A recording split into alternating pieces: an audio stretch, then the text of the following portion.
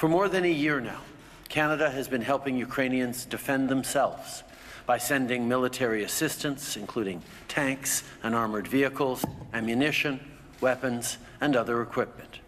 Today, we're announcing we'll be sending even more weapons.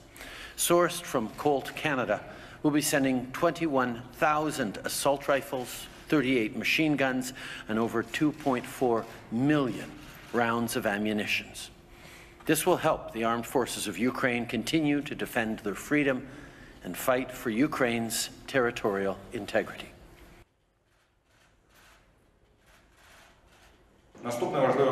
The following important issue is military aid to Ukraine, and I want to emphasize this is in order to defend itself and liberate our occupied territories. We are grateful to the Government of Canada who joined in the Leopard coalition. We also hope to increase supplies of heavy weapons, including tanks, armored vehicles and ammunition. We also discussed this issue with Prime Minister and government members today.